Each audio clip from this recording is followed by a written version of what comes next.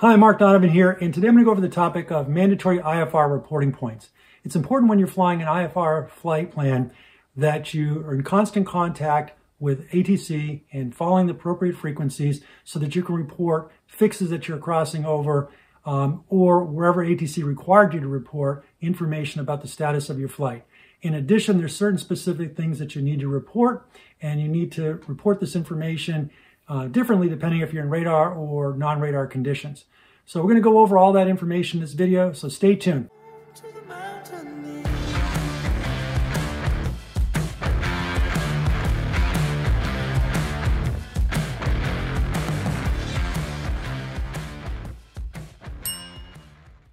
All right, mandatory IFR reporting points. There are two types of mandatory reporting points when flying under IFR. Those that are under radar contact and those that are not under radar contact. So per 91.183, unless otherwise ATC authorized, the pilot in command of each aircraft operating under IFR in controlled airspace must ensure that a continuous watch is maintained on the appropriate frequency and must report the following as soon as possible. Time and altitude of passing each designated reporting point or the reporting points specified by ATC, except that while the aircraft is under radar control, only the passing of those reporting points specifically requested by ATC need be reported. Number 2, any unforecasted weather conditions encountered. And 3, any information relating to the safety of the flight. So IFR position reporting items to be included in the report.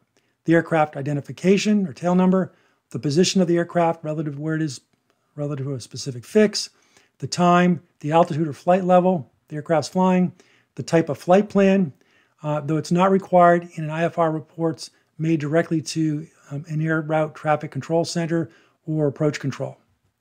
The estimated time of arrival and name of next reporting point, the name only of the next succeeding reporting point along the route of flight, and any relevant remarks. Now we'll get into specifically the mandated IFR reporting points associated with being in radar contact.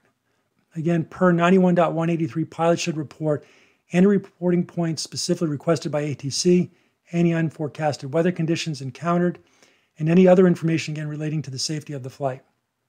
Now, per AIM 5-3-3, the following reports should be made to ATC or flight service station facilities without a specific ATC request when in radar contact.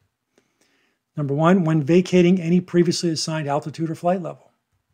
When an altitude change will be made if operating on a clearance specifying VFR on top. When unable to climb or descend at a rate of at least 500 feet per minute. When approach has been missed, request clearance for specific action, i.e. to an alternate airport or another approach that you'd like to do.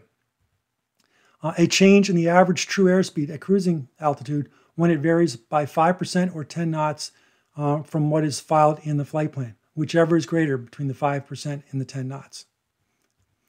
The time and altitude or flight level upon reaching a holding fix or point to which was cleared. When leaving any assigned holding fix or point.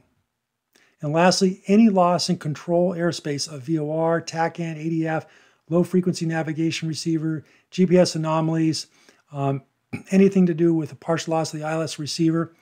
These reports should include aircraft identification, the equipment affected, the degree to which the capability to operate in IFR in the ATC system is impaired, and the nature and extent of assistance desired from ATC. All right, mandatory IFR reporting points when not in radar contact.